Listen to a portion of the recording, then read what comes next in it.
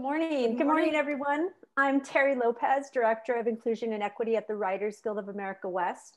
Today's monumental discussion has been a long time coming. It began in 2014 when I was first introduced to MPAC's Hollywood Bureau and its director, Sue Obeidi. Now, 7 years later, we are here in partnership to present today's discussion with the Guild's newly formed Middle Eastern Writers Committee. As you know, not all Middle Easterners are Muslim, but because of this accomplishment by two of today's speakers, MPAC felt that it was important to elevate the voices of yet another underrepresented community. With that, I would like to thank all of our panelists and most importantly, Sue and MPAC for this incredible opportunity and for their ongoing work in changing the narrative of Islam and Muslims in the entertainment industry. Thank you, Sue.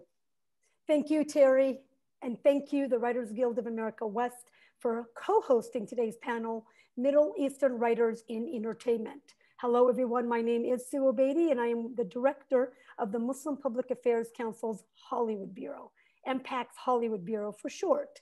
On behalf of MPAC's Hollywood Bureau, I would like to thank the staff and volunteers of the Sundance Film Festival for their rising to the occasion and making this year's festival possible. In particular, I'd like to thank Carrie Putnam, Tabitha Jackson, Mary Sadeghi, Melinda Garcia, and Casey Hindman for their incredible work and the tenacity they had to put forth to make it to this weekend.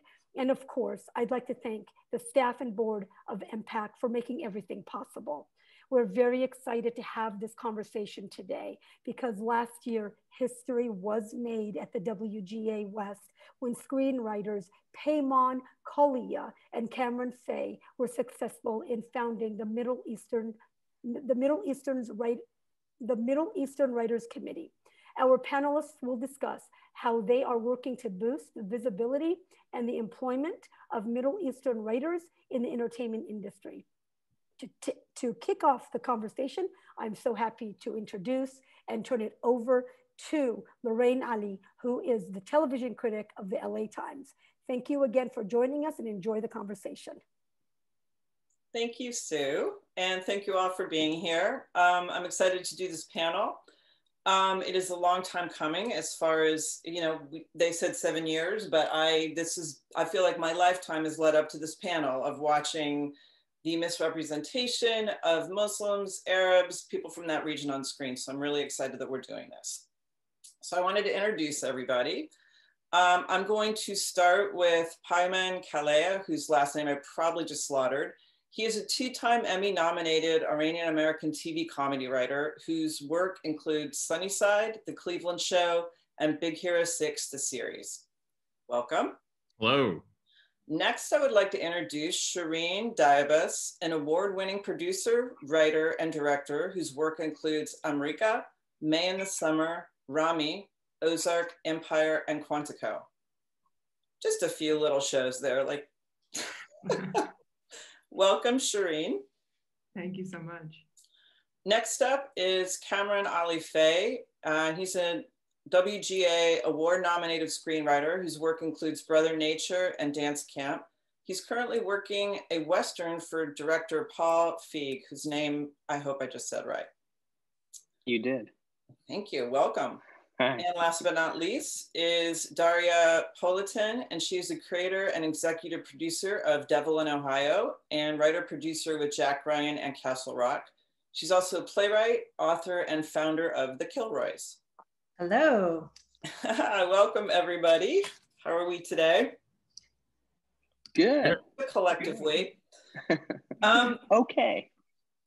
So as a kind of introduction to this panel, you know, I was really shocked to find out that Middle Eastern writers make up only 0.3%, 0.3% of the total employment in writers' rooms.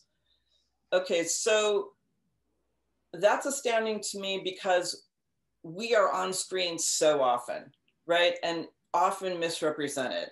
So I wanted to just start by, obviously the reasons are somewhat clear of why you Paimon and Cameron wanted to start this committee, but can you talk about what it took to kind of get that off the ground and what the goals are and kind of where we are at this point?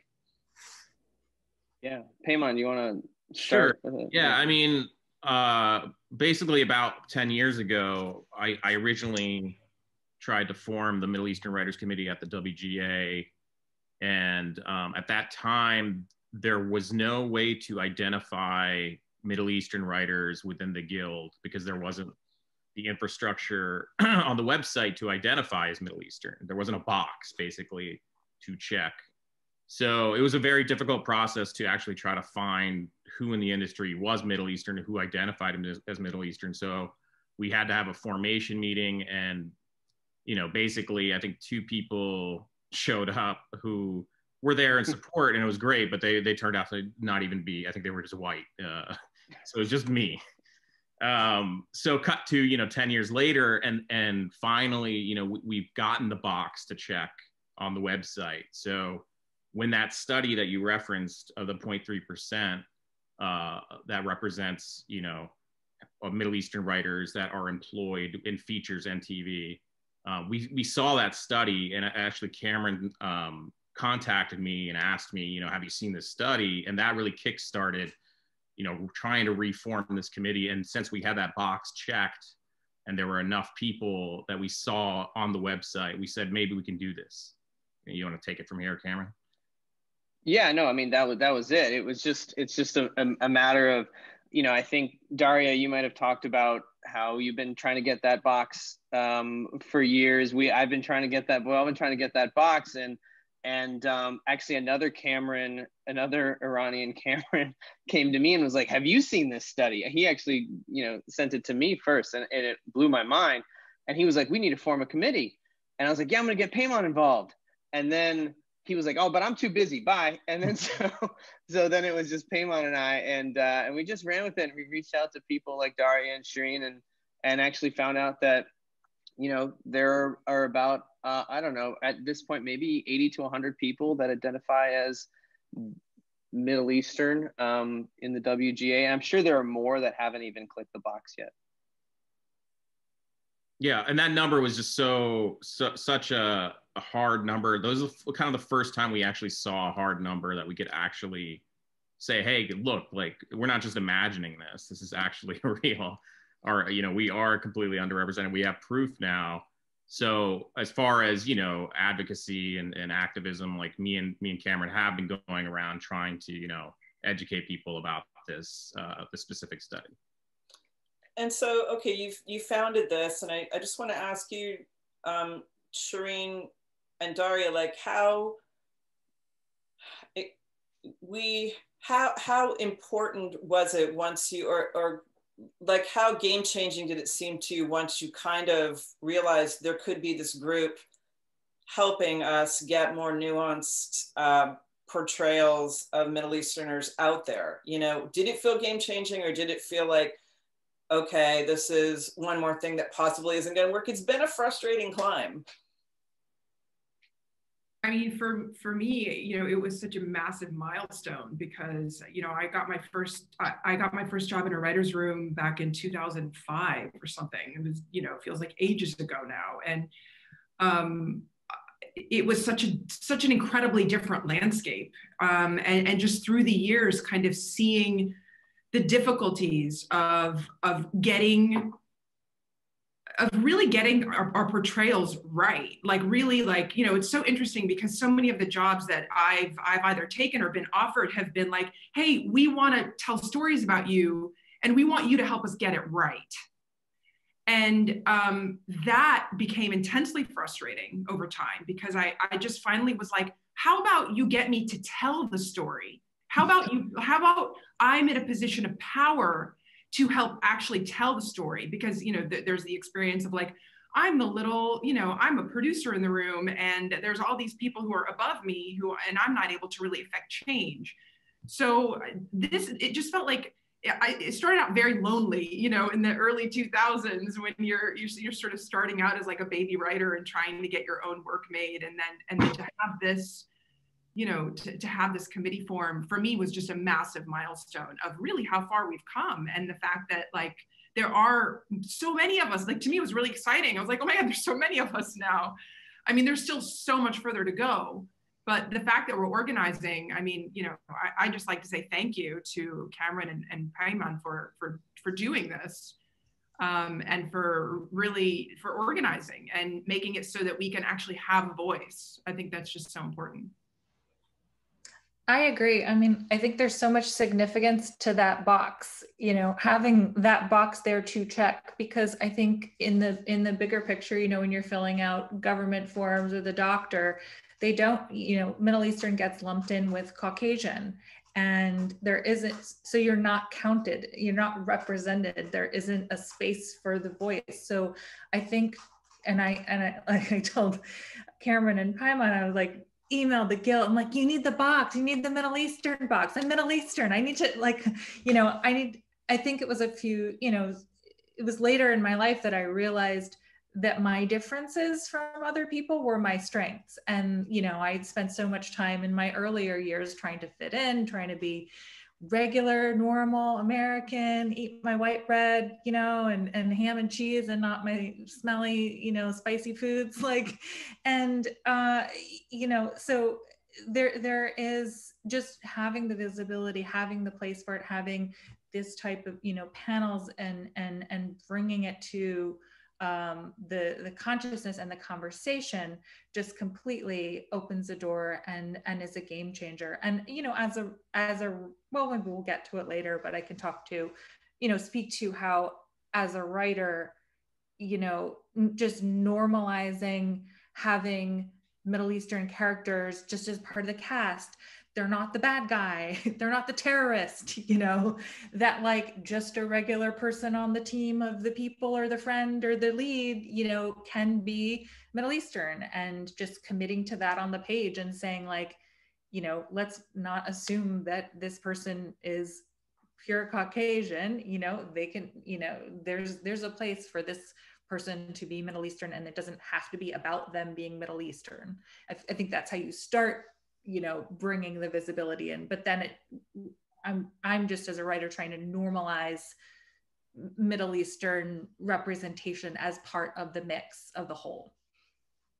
Right, when it's not the standout and there doesn't have to be an explanation of why they're there. And it's right. Not like the wacky shop owner, the crazy cab driver, the terrorist, or, the three roles we've been allotted. There's the fourth of the woman behind the veil. But I just want to say to you out there watching this, there's a Q&A option on your screen. There should be, if you want to ask questions, which we're going to answer towards the end of this panel. So I kind of wanted to ask you, first off, there's been these great sort of leaps that I can see, right? Rami being one of them. Master of None had some really great stuff about immigrant culture in it. But we also have things like the new Wonder Woman, which is the cautionary tale of like, let's not get too cocky about how far we've come. So I'm wondering, what do you think are some things that have been signs of progression over, let's say, the last few years in terms of the representation of Middle Eastern Muslim people from that part of the world? And also, if you could tell me your background as well. I'm just gonna throw this to Shireen, and then you guys can jump in. I'm Palestinian Jordanian American. And I mean, you mentioned Rami. I mean, I just think that was just massive. That show is, first of its kind, and I think hopefully opening the doors for others like it. And I feel like for me, it kind of marks the turning point away from others co-opting our stories to us telling our own stories. And that's really important to me. I think it's incredibly important that we have Middle Eastern, characters that are, just, it's not about them being Middle Eastern. They're just like, they're the friend, or they're the partner, or they're the whatever, the husband. I think that's really incredibly important to kind of, so that we can actually arrive it's almost like we were missing from like the cultural landscape, the American cultural landscape for such a long time. And we were just, other people were just sort of here's one stereotype after another. We start as thieves and harem girls and women, and and then slowly evolved into terrorists, and then evolved into well, you might be innocent, but you still might be a terrorist. And so there's really been like this crazy evolution from like thieves and Aladdin-like kind of Orientalism to like the sort of early 2000s of you're a terrorist but maybe not, to where we are now. And I think that the tide is finally turning towards, not only do we want to represent you authentically, we actually want you to tell your story. And that to me, like the arrival of Rami marked that turn. And I think we're just at the very beginning of it. I mean, we're still kind of in the tide turning.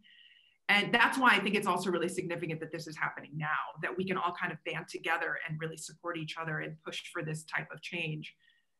Because it's just so important that we're doing it on all levels, on the level of like, we can be characters in these network shows and all of these other shows, and then we can also authentically tell our own stories.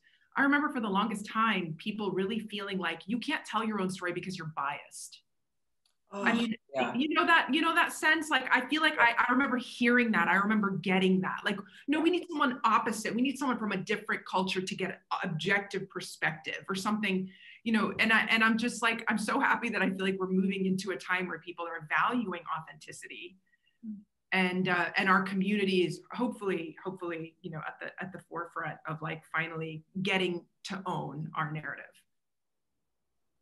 Yeah, the objective perspective is such a good point, because I mean, that's even happened to me as a journalist. Well, we need to get somebody, like somehow we can't represent ourselves fairly because, well, there's questions about your cultures. So somebody else from the outside has to check it. Right. Yeah, I mean, I think there's that progress, and then at the same time, we're still in that trying to figure it out, very like Sharon was saying, the very early stages of it. I mean, I had a script that was on the blacklist last year, and so a lot of people were reading it. I was taking a lot of meetings on it, and the lead character is Iranian, and many producers were like, but like, who do we cast? Like, that's the big question with this. How do we can't cast it. It's like, who are we going to cast? Who's the name? Who's the person that brings in the money? That's, even if you want to broaden outside of Persian, just vaguely, generally Middle Eastern, like the name Mila Kunis kept coming up. And I'm like, cool, she's great. She's like, I think maybe Russian. I don't even know where, like, I mean, and that's where we are right now, for me at least. I don't know for other people, but it's like, you go a little bit forward, but you're still not in a place where we're able to actually not have the conversation of like, God, who means enough to cast this movie? Like that was the hardest thing to hear again and again, is like, there's no one that means enough for us to get the financing for this movie, and or you can make the lead white. Like, if you make the lead white, the world opens up. That was literally said to me. The world opens up if you make the lead white. So I don't know if this movie will ever get made, but right now, I sympathize so much with you.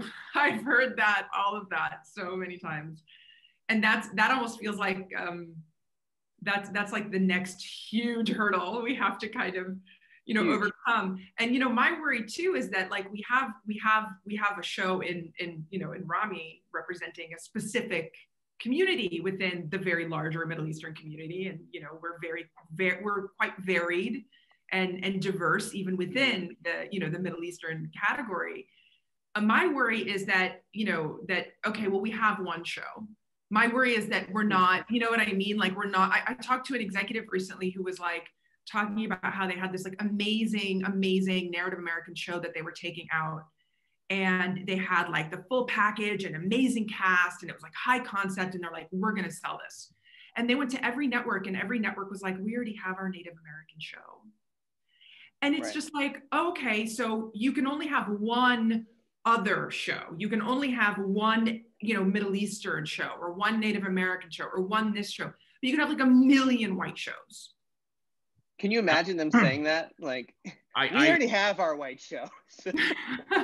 I pitched a Middle Eastern show, and they listed the whole pitch, and then they're like, yeah, we have a show about Mexican American immigrants, so we can't do this. I was like, sure. Oh, I didn't realize we were all in one slot. Like, okay. Wow. We already have our immigrant show. Sorry. Yeah. It's I was gonna say I pitched it. I'm an Iranian American Baha'i Muslim. And I pitched a Middle Eastern sitcom a couple years ago. And of course, that was the year that like 2 Iranians actually stole shows. So they already had their token, Middle Eastern show. So unfortunately, that show did not sell. But that is something that, Shireen, that, I think we are concerned about as a committee. Is this Brahmi thing a fluke? Is this... Do they have their token show and they're going to pat themselves on the back, and then there's not going to be any more, progress? And that's part of our mission, is hopefully, making sure, or at least, letting people know that, this is just the beginning. Like everybody's saying, this is just imagine we have all these voices in our committee. Like if that's that successful, if Rami is that successful, and that's the perspective we're coming from a positive place. Like if that is winning awards and it's doing that well and people are embracing it, just imagine how many other stories we can tell, Do you think that, like with that idea, when you look at what's gone on with, Black film or Black leads in TV shows, or TV shows that are based, whether you're talking about Insecure, Atlanta, Lovecraft Country, whatever it is, it's been an amazing like breakthrough, push through. Yes. Is there a long way to go? Yes. But also with women, particularly on TV, whether you're talking about, oh my God, there's tons of stuff. Orange is the New Black, whatever it is now. Or shows led by women, The Crown, whatever it is. Do you think that signals that there is something new happening in a larger sense? In other words, that we can be part of that, because it used to be like, okay, we have our Black show, we have our show about women, and that is no longer the case right now. It's pretty huge. Do you think we're a part of that? I'm Egyptian American. I think it takes a blitz. Like, I think it just takes like pounding on the doors and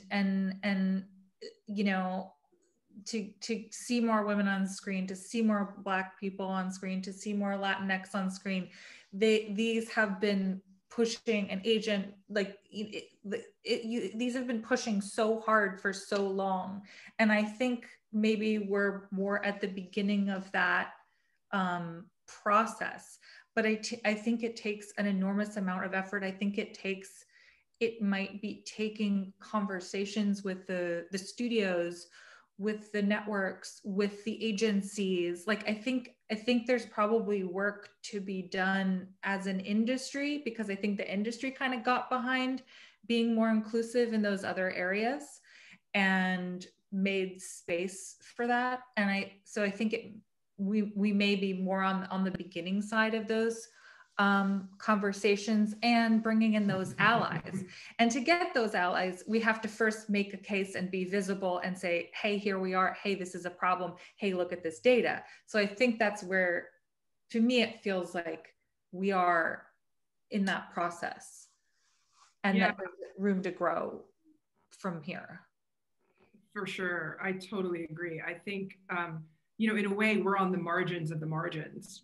And, this industry, while there have been great strides made in, making room for Black, more sort of diversity, let's say Black stories and Latinx and all the things that you say, there's actually still so much work to do on that front too. And I feel like, the industry needs to really be held accountable, because the issue is that, you know, there are moments of like what happened this summer with the explosion of, you know, the Black Lives Matter and the civil unrest, and suddenly everyone in the industry is like, oh my God, we've got to do something. We've got to do something. We have to hire more Black people. We have to support Black artists. We have to, and how much of that actually translates into action? How much of that actually happens? Because what I'm looking at is actually not a lot of it happening. I'm looking at a lot of kind of people blowing smoke is sort of what I feel, just from my own experience and the projects that I'm taking out and the things that I'm working on, in the ways in which I'm shocked that people aren't more interested in, you know, certain stories. And I just think that the industry really needs to be held accountable. And what's really sad to me is it almost feels like they need to be shamed into realizing the unbelievable systemic racism that they have been supporting and that they're continuing to support. But it's, you know, sadly, it's true. It has taken a level of kind of shaming that has finally, you know, it's like Oscar So White. It's all of these campaigns that have gotten people to go, oh my God, they're right. Like we need to do something about this. You know, women, you know, Me Too, public shame, like, you know, it's really sad that that's what it's taking in our society right now, but it is. I think Shireen, I think we need to recruit you to be like a spokesperson for our committee, because I mean, Paymon and I talk about this a lot, and we've been meeting with various studios, talking to various agents and managers to try to, because you know that, you know, we would hear from agents and like, oh, you know, you guys don't count as diverse, you don't count.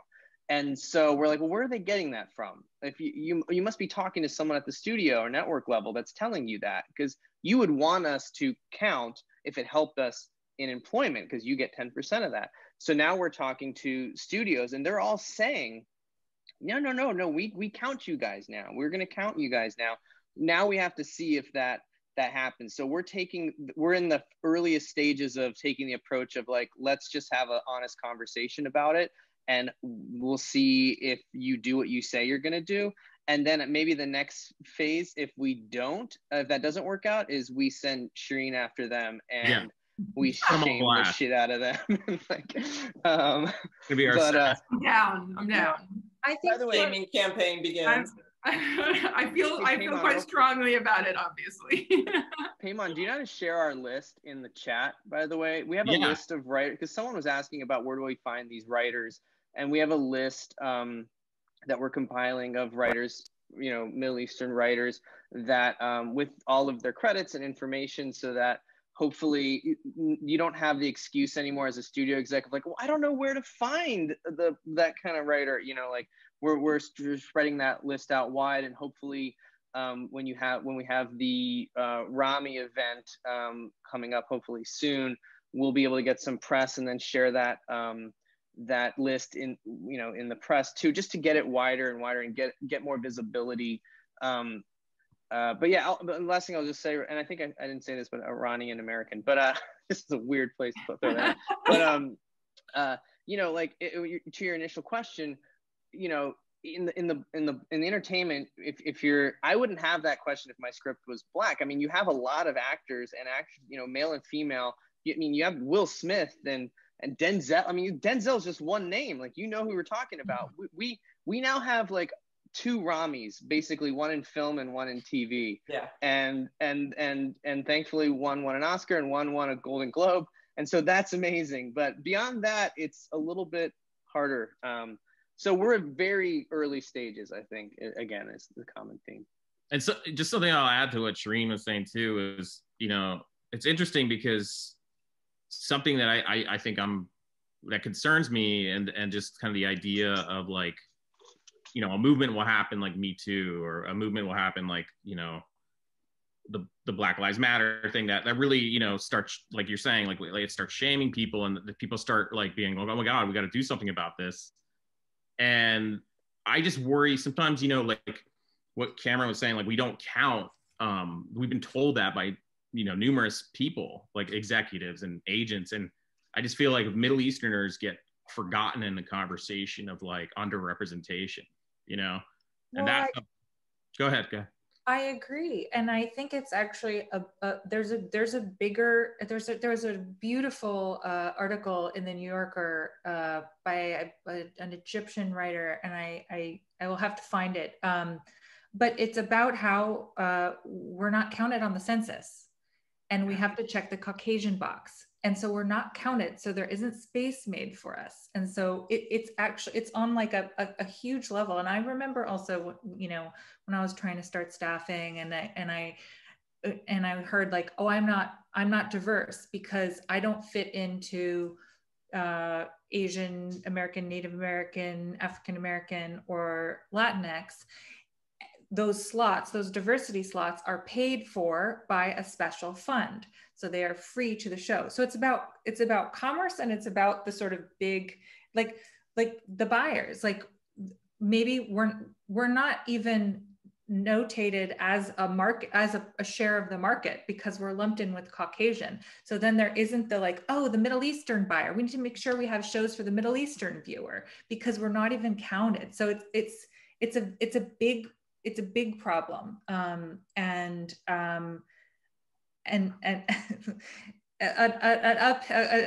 David and Goliath, but I'm glad we've started pushing the boulder up the hill, because that's the first step, is drawing attention. I've done a lot of advocacy work for women and non-binary writers in the theater industry, and we started just by making noise and being disruptive, and so I feel like we're at that stage of the process. And like Shireen said, really holding people accountable and sitting down with people and like with again the sort of the studios and with the executives, with the people who are running the things, you know, and making the decisions that filter down to like, oh, you don't count, you know. So I'm glad to be on this journey. But I'm saying it's a big problem to tackle at an institutional level. Sorry. Right. Payman, I think you sent the link to just the panelists, and I'm trying to do it, and I'm not good at technology. Can you send it to everyone else too? Sorry. Please continue. And just my background, I'm Iraqi American. My father's from Baghdad. I know it's weird that we're randomly throwing these in, like, hello, I'm Iraqi American. But like this idea that we don't count, right? It's so ironic to me, because we have certainly been represented on screen, misrepresented on screen in myriad ways. And we counted then. We counted as an other at those points. We were used as the other, you know, and so we're seen as that in one way, yet in the writer's room or whatever it is, we're not seen as that. And that makes me crazy. Just an observation, sorry, okay. Background wise, I just wanna know, and I'm gonna start like going into some of these questions, because we have a lot of really good questions, but I just wanna know, growing up, when you were watching TV, did you ever see anybody that seemed like you, that looked like you, or in like pop culture? Because I remember looking at Lucy and Ricky, those reruns, and thinking, okay, there's a biracial family, and he kind of looks like my dad. And then I remember being excited because Muhammad Ali was Muslim. That was about it. So I'm just wondering what your experiences were growing up. I mean, no. I mean, I did not have many people that represented me on screen. The people that I grew up, you know, as a child of the 80s and a teenager of the 90s. So I was right in the thick of like, Not Without My Daughter, you know, that came out. That was amazing for my love life in junior high school. You know, I'm trying to think of the other one that was like really, you know, just painted a horrible picture. There's so many. Yeah. It's hard to pick, really. There's so many. I mean, like, name any Chuck Norris movie. I mean, like, I'm trying to think of positive examples. I mean, like our family, you know, we obviously gravitated towards the shows that I think were more diverse at that time, like The Cosby Show and things. I'm trying to think. At that time, there weren't that many. It's probably just the Cosby Show, right? Hanging with Mr. Cooper. TGIF. That was a show. Hey, that's a show. Hanging with Mr. Cooper. That's a real show. My mom, like, and when my grandparents were around, they we watched the public access Iranian channel. That is the closest thing to on screen representation I ever saw. I think it was like, you know, like those, every culture has their public access channel. I was excited. I was excited. It's funny because like there was a clip of like, I don't know if you guys remember the movie Clueless, but like they referenced like the Persian mafia in that. And like they cut to a shot of them. They all have like BMWs. And that's another stereotype, by the way, that we never talk about. Like, it's like, oh yeah, there's the terrorist and there's the cabbie, but there's also like the vapid BMW, hairy, cologne wearing Middle Easterner. But that was like positive to me at the time because I was like, oh my God, there we are. We're on screen. Look. So. And we're not terrorists. Exactly. I was like, that's a win.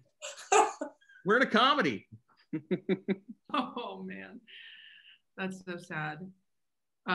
Yeah, no, I relate in that there was absolutely nothing when I was growing up. There was actually just what we saw in the news, you know, and I'm Palestinian, so that, I mean, yeah. Growing up in a small town in Ohio in the 80s, when you said you were Palestinian, I mean, you never lost friends so fast. Like it was just suddenly like all the air went out of the room. And so I grew up watching horrific stereotypes and watching, you know, the news just really, I mean, skew things in such a way. And I actually directly felt the result of that type of stereotype and cliche. And I mean, it's dangerous. It's so dangerous because as a result of all of that, you know, stuff that was on the television, you know, my family was really discriminated against during the first Gulf War, for example. And I came to conclude that the reason we were so maligned and mistreated was the media, was the way in which we were portrayed in the media, and the fact that there was not a single authentic portrayal of us literally anywhere. And that was when I actually started making movies, like in just small town Ohio. I was like, all right, I want to represent. I want to do something. I've got to say something. So there was really nothing. I mean, luckily I grew up, my parents had a massive collection of Egyptian VHS movies. So I grew up watching those and just like really like sort of fell in love with Egyptian cinema of like the 40s, 50s, and 60s, which was amazing. You know, it was like our Hollywood of the Middle East, they called it. But yeah, there was nothing. Same here. I mean, if someone had brown hair, I got excited. I was like, the extent of it. I mean, I remember the movie House of Sand and Fog, I think, had some Middle Eastern characters, but they like ended up being, I don't know, discriminated against. Yeah, there really wasn't much. It's funny, I remember when you're saying House of Sand and Fog, I was working at Newsweek and we went to a screening, right? And it wasn't a great film. And there was a bunch of critics in there and I wasn't a film critic. But we all walked out and they're like, what'd you think? And they're all kind of like picking apart like the, you know, the movie-esque things about the movie. And I'm like, oh my God, you know, they were Persian. I was like so excited and everybody was just looking at me like, what is wrong with you? It was really not that bad, but you don't understand. It was so, even though they were murderous and suicidal, they were there. Yeah. Or I remember my dad would be like, Cher is Armenian. You know, I was like, she's Armenian, Cher. Iranians just put an I at the end of any celebrity and just claim them as their Rihanna. That's a pretty sure. Iranian. It's so true. I just sorry. I wanted to just kind of start dipping into some of the questions because they're great questions. There's a lot of them. But somebody was asking, as people in the entertainment industry, how do you deal with the writings of misrepresentations of MENA characters from your colleagues? If your colleagues are writing this, how do you deal with that?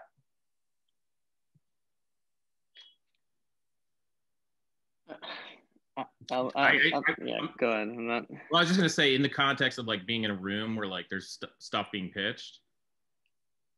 Interesting question.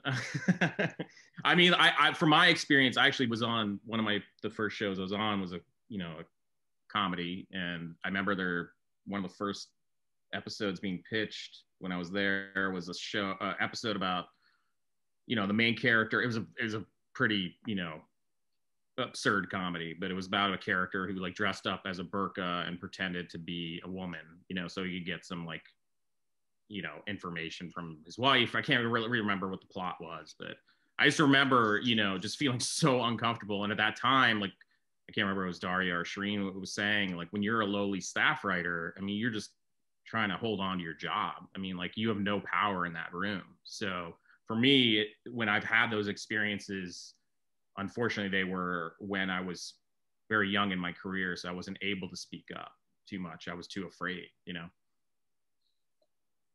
Yeah, I experience. Sorry, Karen, go ahead. No, please. Go ahead. Yeah, please.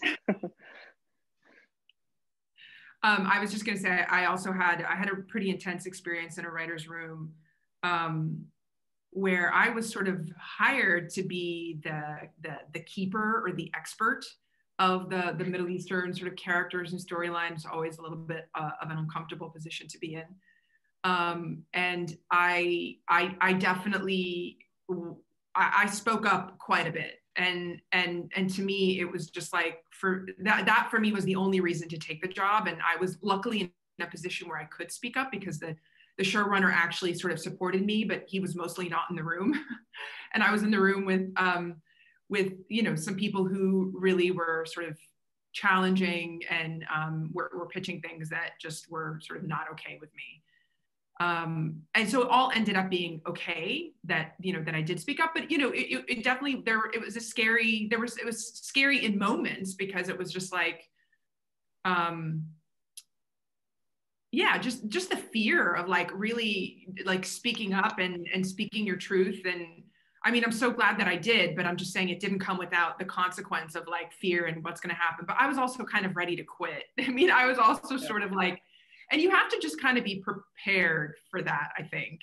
I mean, hopefully, I sort of feel like things are changing, and hopefully that type of room or that type of situation won't exist. But I realize as I say that's probably super idealistic, and that that people will find themselves in really uncomfortable situations. And I think you kind of just have to find your allies. And even in a larger sense, really just sort of find your allies and speak your truth. As uncomfortable as it may be, I feel like, and it was super uncomfortable for me. But in the end, interestingly enough, the person that I was often in conflict with in that room ended up respecting me and literally coming into my office at the end of the season and telling me so. Which was an interesting kind of, sort of trajectory for that relationship, and something that I did not expect when I was in the weeds of like, just not knowing how to handle the situation. I will say, just tacking onto that, I mean, the beauty of our committee too is like, if people are feeling like it's not an idealistic situation where people can speak up, you come to us, come to our committee, and we can help, try to express whatever your concerns are. People take it a lot more seriously today than even 3-4 years ago. I think people are very, as they've seen a lot of horrible men just get taken down and their career is gone because of things, sometimes even worse, but things they've said or emails they've sent.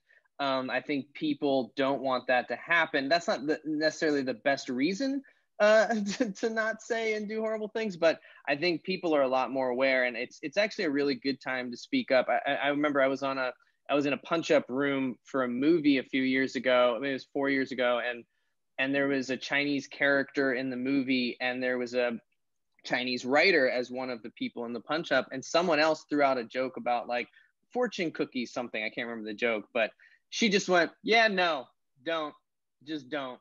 And everyone was like, okay, good. That's like, but one person, I think was one of the people running the room was like, all right, let's not try to kill the vibe of the jokes. Let's like, you know, and I'm like, no, she's saying like, don't go to the fortune cookie joke on this one. Like, so I think now people would not say, don't kill the vibe of the joke. People would be like, yeah, no, let's just not go there anymore.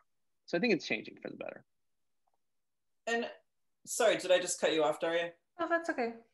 And I also wonder if, and I'm just thinking about this just even in journalism, the fact that I've been in it long enough now and that I am in the room, I think it thwarts those conversations from even happening in the first place. The fact that you are there, you know, yes, before when you were a scrub, when you were just in the door, you kind of had to keep your mouth shut. But the more you've spoken out and the more gravitas you have, or the more weight you're pulling in the room, they're thinking about it before you even sit down with them, because you're going to be in that room, and that's how this works. You know what I mean? I'm just thinking about this as we're talking. I think it's leverage, and I think it's allyship. You know, like even when I was the staff writer, you know, or lower level writer, and trying to speak out, it would be about like getting an upper level kind of on my side to amplify, you know, what I was saying and be an ally. And now that I have more say in things, it's amplifying, you know, I have an amplified voice and have more access to amplification and more, I guess, sway, hopefully, in bringing on allies. So it feels like that's where we can really continue to gain volume is in bringing more people on board to our cause, essentially. And someone's asking in our questions, how do I actually take advantage of the managers and agents who are scouting for diverse talent, you know, that are Middle Eastern Muslim talent? Yeah, I mean, sorry, go ahead. I was just going to say probably the same thing you're going to say. I mean, yeah. we just did a panel, our committee, it's actually our first event with, you know, specifically Middle Eastern managers and agents. There are some out there that are, you know, but again, like they're at points in their careers probably where I think the message that we got basically was like, it would have to go through a reference or some kind of recommendation, right? Is that basically how they scout talent? Yeah, I mean, I think that they, like every agent of any background, are not really taking unsolicited material, but they're actively, I mean, all of the panelists that we had and one that couldn't make it, we've identified 5 reps so far that are Middle East. I'm sure there are a few more, but they're all, you know, actively looking for not only generally diverse people, but specifically even MENA writers. And I think it's very encouraging because you need those advocates, those people pushing writers that are telling stories that, whether they involve, you know, Middle East or not, Middle Eastern characters or not, just pushing those writers. And I think it's a good time. You know, people ask me all the time, how do I break into this industry as a writer? And I just have no clue today. I think it's very hard. I think TV is more competitive than it's ever been, and the film world has shrunk dramatically. In some ways it's expanded in streaming, but in the studio world it's really shrunk. So I don't know, I just say like contests and hustle. I don't know, I have no clue, but it is a good time to lean into who you are. I'm sure, as we've all talked about, we try to minimize, you know, our background as a child growing out. I grew up in Virginia. You know, it's not like when my middle name would pop up on the first day of school, I'd be like, oh, don't say that. Don't say Allie. That's getting crazy. So, but now it's like, be proud of it. And I think it'll help you. It's someone, is it Daria, or said it's your strength, or is it Shireen? One of you guys said it's your strength.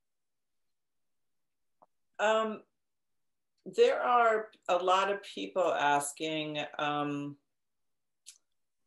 is there, like in other communities, Latinx communities, Black community, there's, it built almost like these mentor programs to get, you know, let me back up for a second. So we're talking about the lack of writers in the room, Middle Eastern, Muslim. Is it a matter of there aren't enough of us out there? Is it a matter of we're not being let in the room? So in other words, how can we foster more of this talent early on? And are there mentorship programs that are starting to build? Are there, you know, like where are we in terms of that, in terms of fostering the talent early on? Well, I don't think the accountability is, I mean, I don't think, just based on our committee, I mean, there are plenty of writers that are repped out there. And obviously, based on that study, we're historically underemployed. So it's not that there isn't a talent pool to you know, hire writers. And by the way, we can write things that are other than, you know, Middle Eastern centric stories, you know?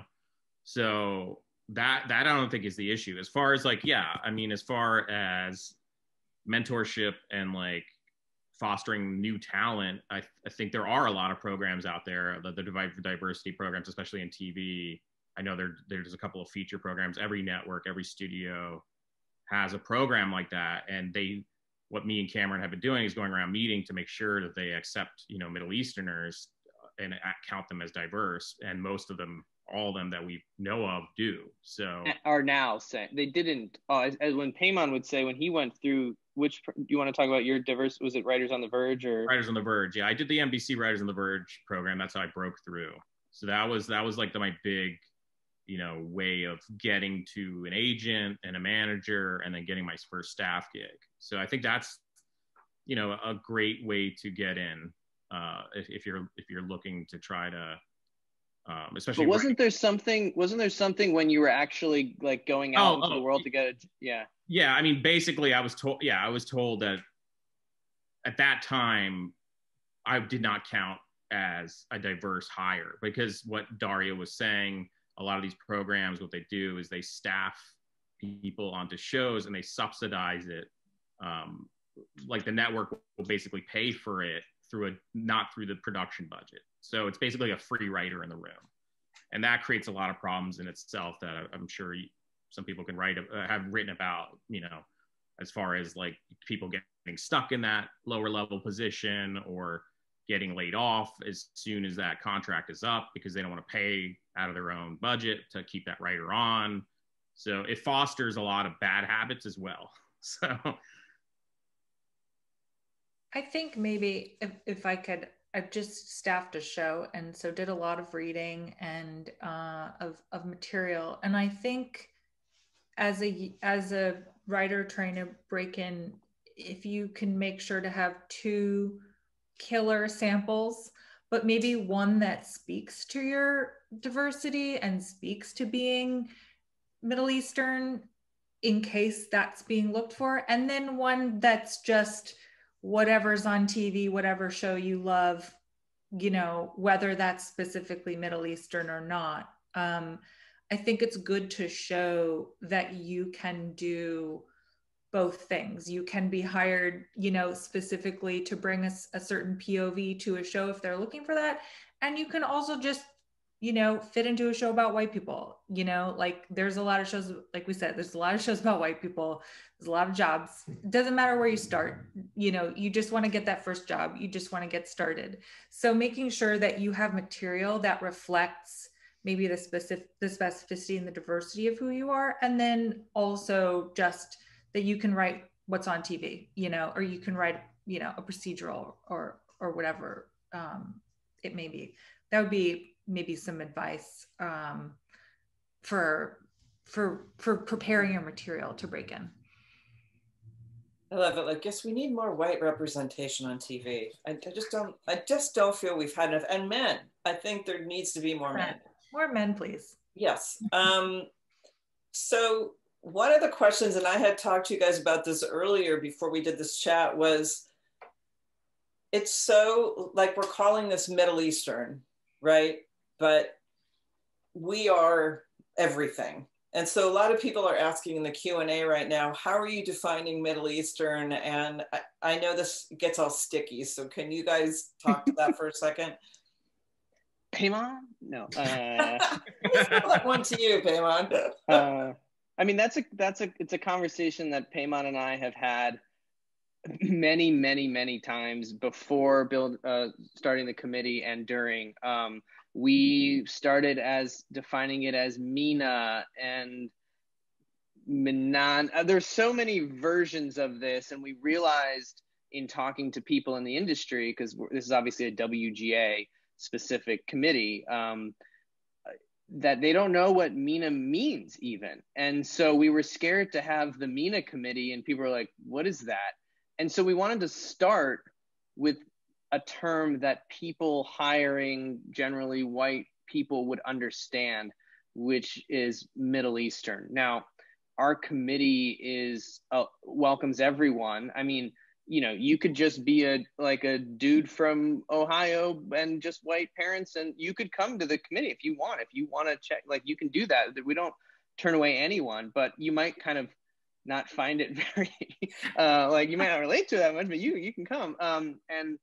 But as we also talk about the Middle East and MENA and larger, it's a very rich, diverse, sometimes complicated region, and so we started with Middle Eastern. We can always change the name of the committee as we go, as we gain a following, as we gain a presence, as we start to get our foot more in the door in Hollywood, as we start to get more people creating shows like Daria. But right now we just went with the term that everyone knows.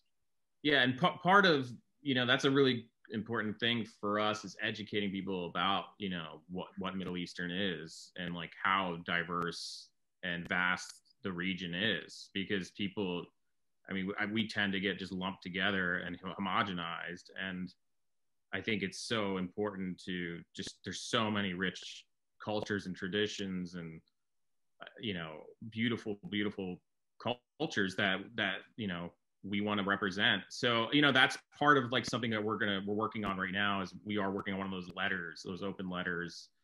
And part of that letter will be to, you know, really educate people like about, you know, what Middle Eastern is. If Shireen read the draft of our letter, she'd be like, this is weak.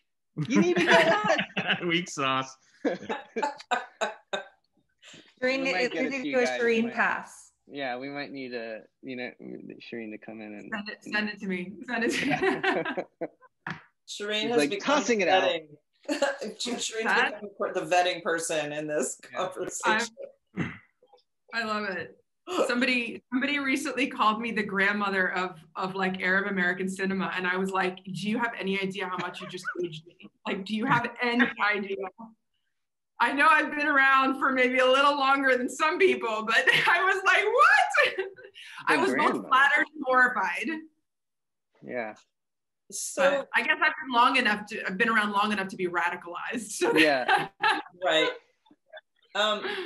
So can you talk a little bit about, you know, we've talked about what some of the struggles have been. If there's like kind of one high point that you can point to in your career so far, where you really feel like it was the moment where, wow, I never thought I would see this happen. Like, what has it been? In the context of being Middle Eastern, or? Yeah, in the context of what we're talking about, and, you know, either being in the writer's room or pitching stuff or whatever it is, or it could be. I'll go first. I mean, the forming in this committee for me is just like such a high point in my career, as far as, you know, something that I've dreamed of doing, and really being building this community, building each other up. It's just been such a highlight of my life to meet all these people. I wish we weren't in a pandemic. Me and Cameron keep on looking forward to those days where we'll actually be in person, where we actually can, like, you know, eat food, try each other's cultures, and our foods, and listen to our music, and we're just so excited about that. So that, to me, I'll throw that out there for mine. Okay. I think being here right now, I mean, being on a panel at Sundance, that's so cool. Like, and I think I think the digital, forcing us into digital communication with the pandemic actually is a way to be inclusive in a neat way. And so I think continuing to use that access and including diversity of location, diversity of socioeconomics, diversity of, you know, thought, you know, and the virtual world helps us expand that. And I think that we should keep what's great about this moving forward, even when we can be in person and literally break bread together. Or pita bread. Or red bread. I think that's a great point, and I'll just add that that I feel so grateful for where we're at this moment in time in our world, in a way, because we can be more honest about these issues. We can be more honest than we've ever been, and we can speak openly about things that have been really difficult to speak about previously. Things that, you know, before either we felt really alone, or there wasn't a sense of community, or we felt that we would somehow, you know, that we would hinder our career or our abilities to kind of progress if we were to speak out. I feel that, you know, we're at a moment in time now where people, you know, are listening, and where we're being encouraged to speak out, and we're being encouraged to actually kind of fight and push. I mean, you know, fight in the best possible way, really fight and push for change in the industry. That to me is so exciting, because I feel like from the time of my first feature, Enrica, like, you know, a million years ago, 11 years ago now, I feel like I've been waiting for this in some way. So I'm really excited about that. And it's sort of all, I feel like, culminating right here with all of you. Yeah, I think we're there's a positive trend happening for us. And I sold a show 5 years ago that was about my mom coming here from Iran. It was set present day, so it was a character coming here from Iran and meeting a guy at GW University in a class that was full of people from different parts of the world, because that's what really happened to my mom, and that's how my mom and dad met. And it didn't go to series, but the fact that it sold 5 years ago was really encouraging me. I was terrified to take that show out and be like, yeah, you know, the lead's a Persian woman, or, you know, and the crazy thing is, it didn't go forward. I think it was maybe it wasn't good, but it also was too early in some ways. And now, you know, they still use it as a sample occasionally, my reps. And now there have been producers saying like, hey, do you want to redevelop that? Like, that's a really good idea. I like that script. We could go out and pitch that now. And I'm like, yeah, no, that would be my dream come true, to actually have this show that's about my parents meeting and my mom coming here. Like, that would be, and like the fact that people are reaching out to us saying that is incredible. I'm not like still trying to push this show out. They're coming this way, which is so encouraging, I think. Yeah, and I was going to say also, you know, like Little America was so good in terms of like immigrant stories, and some of, you know, stories from our community. Never Have I Ever, you know, Indian American teen thing, but so good at, and those are moments that I never thought I would see on television, that like made me weep. Like, I cannot believe that story is being told, and beautifully and with humor. Okay, I have a question from somebody asking, I'm a marketing executive at a streamer. Positioning a show like Rami in the broad-leaning / saturated market is a huge challenge.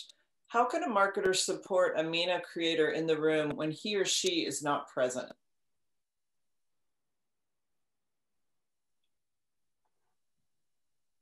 They're not present. What is that like? When I think, how can, I think the question is, I mean, I assume it's like how can marketers support the creators, you know, when I guess how can, when they're not Rami, when they're not like visual? I'm assuming like, so, yeah. When they're out, not in front of the camera, maybe? Well, it's probably about just amplifying the vision of the show, like seeing the show for what it is and what it's trying to do, and trying to... Sorry, she's saying not present, but be their advocate. Sorry to interrupt you. Right, so advocating for the vision of the show, and figuring out how to make that palatable and marketable to the wider audience. Like, rather than trying to make the vision of the show fit into the absorbable thing, how to look at the vision of the show and make that into the absorbable, like make that be the absorbable thing, like make that seem commercially appealing for what it actually is, rather than trying to change it to fit into a preconceived idea of what people think is commercial. Because I think a lot of times people, like, they might not know that they're gonna like Rami, but like Rami is like, he's a great character, like he's very likable, very loved, like you just want to watch him, you want to watch that story, but he doesn't fit into, you know, a preconceived kind of show.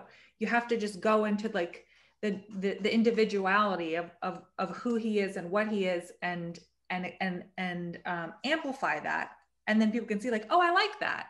I didn't know that. I didn't think about that. I didn't think I'd watch a show like this, but I like that guy, you know? And that show is authentically about him. I don't know if that. Yeah. I think one of the great things that's happening right now in our industry is that because there's such incredible saturation and like literally it just feels like everything's been done, people are actually looking for something different. And, you know, it feels like for decades, all it was about was just like a formula, you know, this is what works and this is what we want. And we want this, but maybe slightly different with like a fresher perspective and maybe a different face, but maybe not. Maybe we'll go with the same people. But now it's just like, there's so much out there that your benefit is to pitch something really different. And I think even from a marketing point of view, that's got to be really exciting because you can actually start to market things differently than ever before. And I feel like Rami's one of those shows where it was sort of marketed slightly different. I mean, it's such a unique show because in addition to, you know, being Middle Eastern Muslim, it's a faith-based show. It's a movie. It's a show about, you know, kind of finding your belief, your spirituality, trying to be a good person, but also, you know, knowing that you're super flawed. And, you know, that's not something that we've seen a lot of. And I think that I really like the way that show was marketed because, you know, I thought it did a really amazing job of sort of appealing to the universal, but really showing and highlighting the uniqueness and specificity of the show, and therefore not dumbing it down and not making it like, oh, this is, you know, not taking it away from the vision of the creator, in other words, to speak to sort of what Daria was saying, but really kind of playing into the universal and then really highlighting the vision as well. That was exactly what I was going to say, so I won't even take up any time. It's that combination of specificity and universality that in marketing and supporting those creators that is going to make all the difference. Sorry, I agree. I'll just say this too, because I used to actually work in on-air promos and marketing for big networks before I broke in as a writer, and you know, that world too needs to change. You know, I mean, like they should be sending over the Middle Eastern, you know, writer producers who do that to go meet with the staff or the showrunner of these shows. You know, there should be change there as well, and that's something that obviously we're not taking on as well, but that hopefully it spills over. You know, one show I just wanted to mention that I did not know was out there was this Paranormal on Netflix. I don't know if you guys have watched this, but it is an Egyptian series. I think it's one of the first ones that they actually were behind producing in Egypt. And it's kind of like our version of Watchmen or of Lovecraft Country. It's science fiction, it's horror, but it's with Arab culture. Some of it's Muslim culture, some of it's in Egypt. It is so good. And to me, it's small. Not a lot of people know about it, but that was another like genre breakthrough. And that to me was very promising. I just wanted to throw that out there. Well, I think Netflix, the global audience of Netflix and the pandemic come together in that, because Netflix has been developing local language, they call it, shows for specific areas of the world. And then because of the pandemic, a lot of the production slowed down. So then they started buying shows that were already made and calling them Netflix original. So there's more of an appetite now. People will watch something with subtitles. There's Money Heist. There's all these shows now. Dark. There's all these shows on there that people have kind of adjusted to, coming from other cultures, and I think that's really wonderful. And I think the new head of TV, Bella Bajaria, I believe, over there, talks about a global audience, and it is a kind of like wonderful,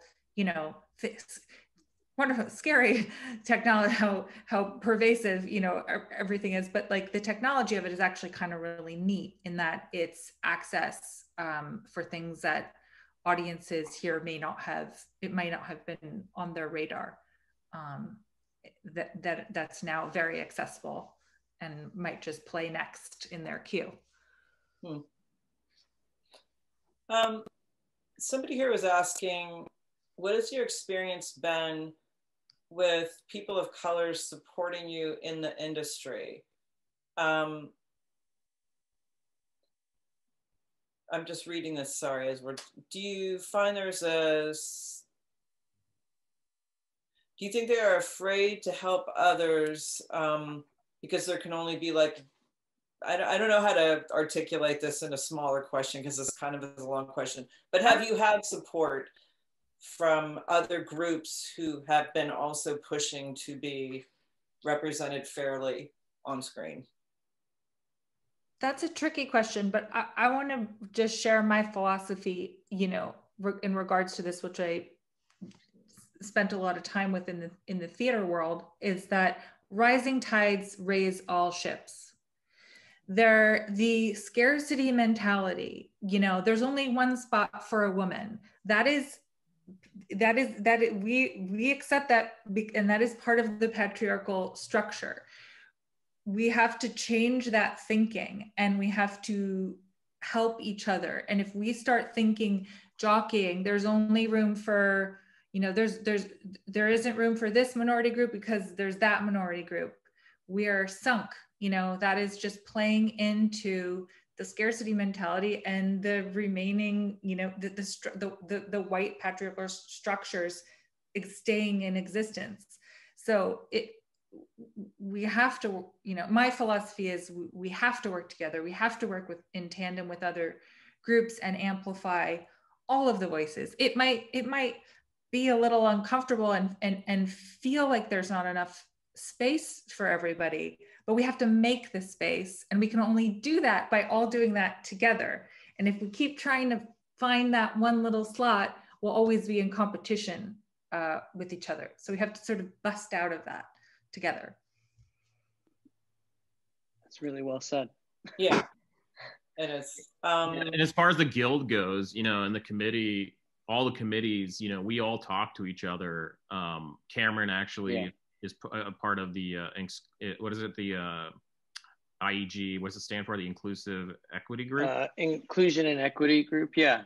And it's basically, the chairs of that are Shonda Rhimes and Glenn Mazzara, who are doing fantastic work over there. And it's basically, I keep on joking, it's the UN of all the committees for the guild. And it's just a nice way of all the communities kind of coming together and voicing, all their concerns and issues about everything in the industry, and then coming together and trying to lift each other up.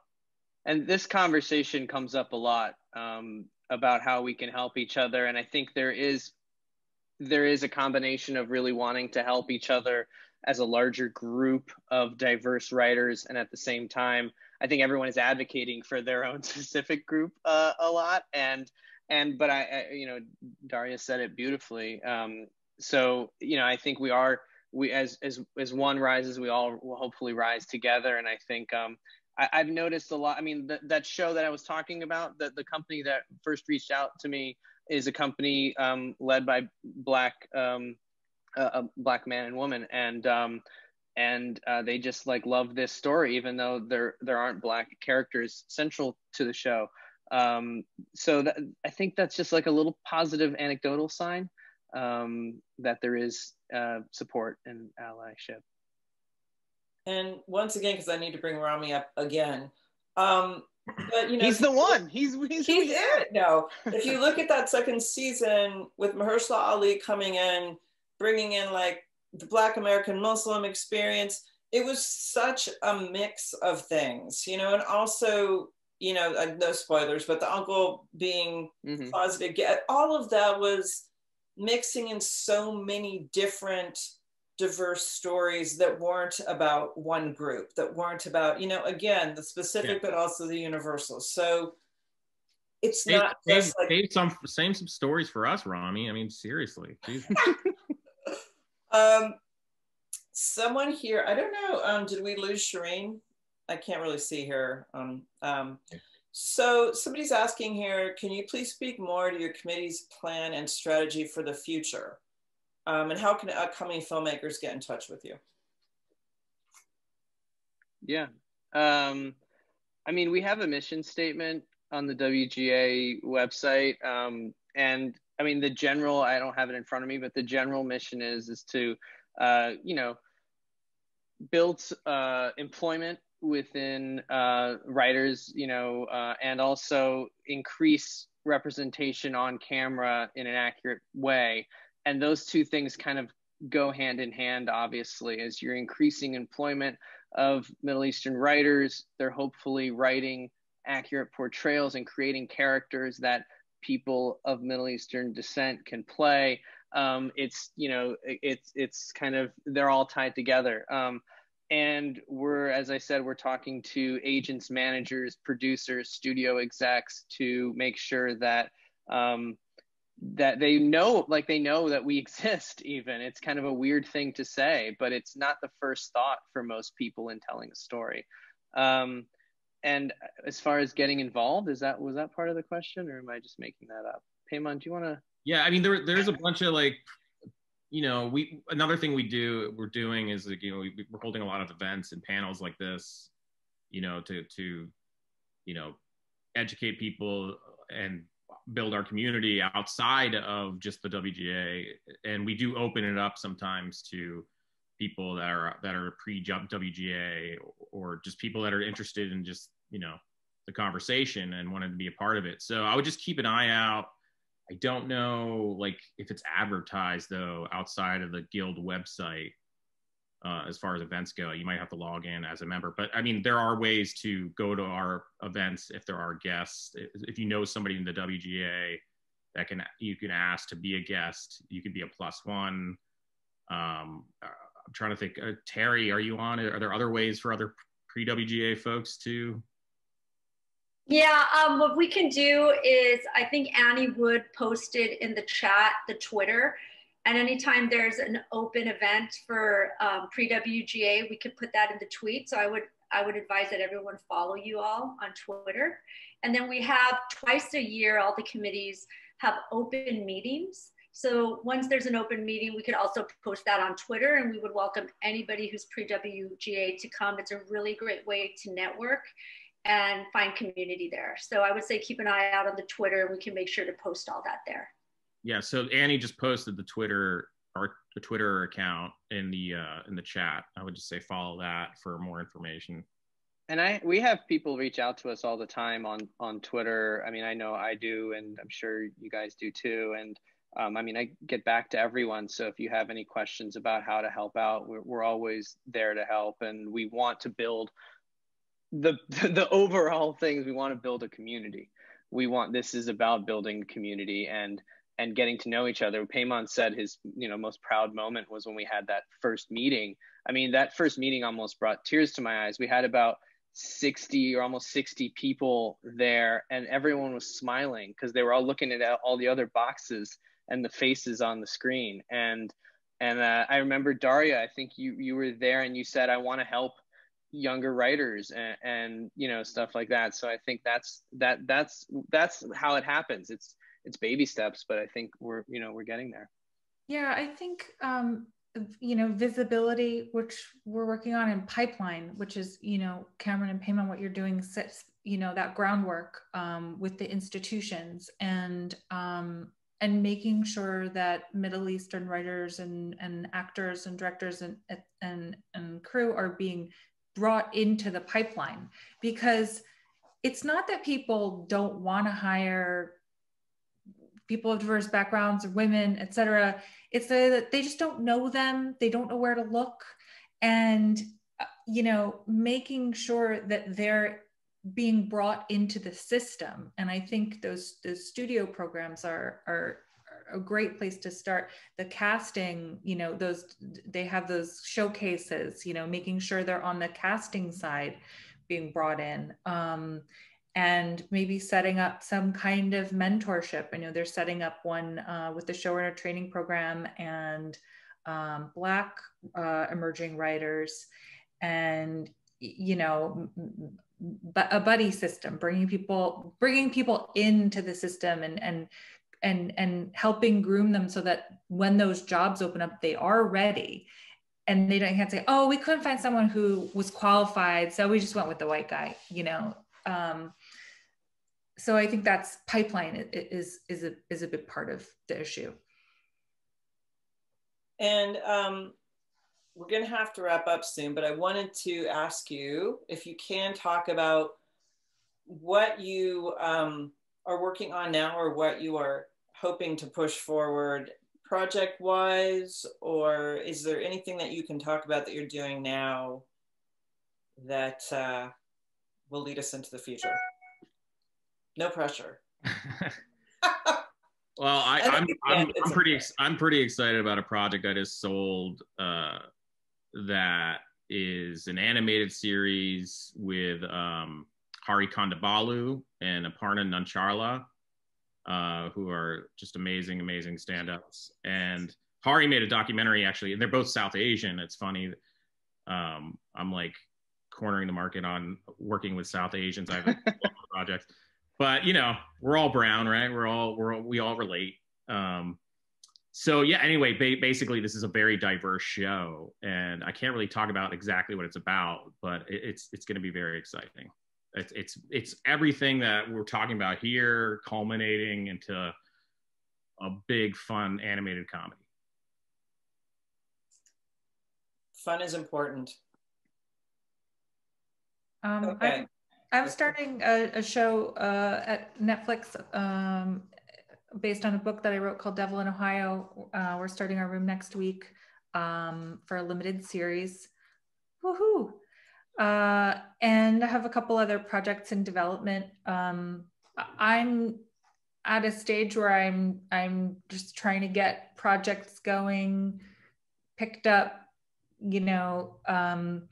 build my leverage and visibility so that I can continue to make more space and amplify more voices. You want me to? Okay. So yeah, I mean, that script that I mentioned with the Iranian lead, that would be amazing. The show that I mentioned about my mom, we'll see what happens there.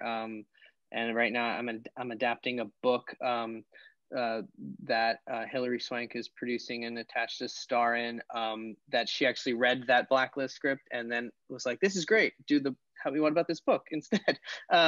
Which is nice. And then that Western kind of biopic, it's based on a true story thing that Paul Feig is attached to direct.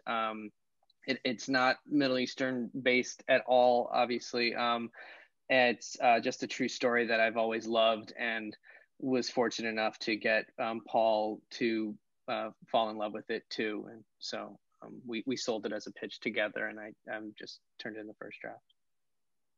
I thought maybe there was some secret story that I hadn't known about, like Iraqi cowboys. Like, what? How did I not know this? I'm in. Yes. Yeah, that would be better. No, we could call it Middle Western. Oh my gosh. Oh man, Yes. That was beautiful. Shireen, did you want to? Yeah, well, I'm super excited to be directing a script about Shirley Chisholm, who made a bid for the presidential nomination in 1972, and Denai Guerrera is attached to play her. And obviously that's not Middle Eastern based, but something I'm hugely passionate about, and really excited about. I've also just really been diligently working behind the scenes the last few years, developing my own material, and I'm taking 3 of my own shows to market next month.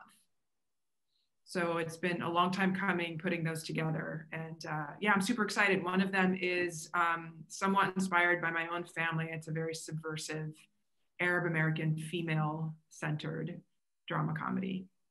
So fingers crossed. Nice. Oh yeah.